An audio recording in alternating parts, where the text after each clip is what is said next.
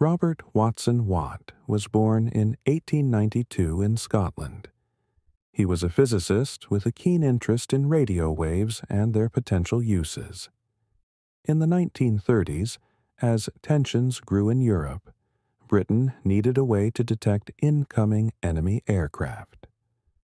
Watson Watt was tasked with solving this problem. In 1935, Watson Watt and his team developed a system that used radio waves to detect aircraft. This system sent out waves that would bounce back when they hit an object, allowing the aircraft to be detected even before it was visible. This technology became known as radar. Radar proved to be a game-changer during World War II. When Germany began bombing Britain, the Royal Air Force used radar to detect enemy bombers, giving them the chance to respond quickly and protect the country.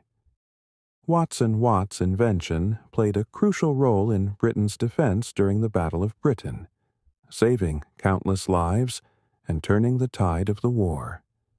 Though Watson Watt's name is not as widely known as some other inventors, his contribution to science and warfare is undeniable.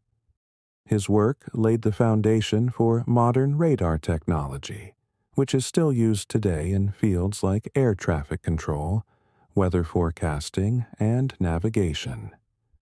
Robert Watson Watt's legacy lives on as one of the unsung heroes who helped shape the world we live in.